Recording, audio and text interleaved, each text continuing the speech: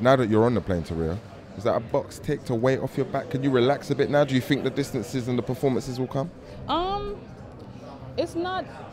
It's just that I feel like myself again. I've been having confidence issues because I wasn't able to jump like I know I can. But today, I showed up, and even though it wasn't a win, even though it was 665, like I felt like myself. So I'm happy now. I'm confident, and I could just build on that and go forward. Why haven't you felt like yourself up until this moment?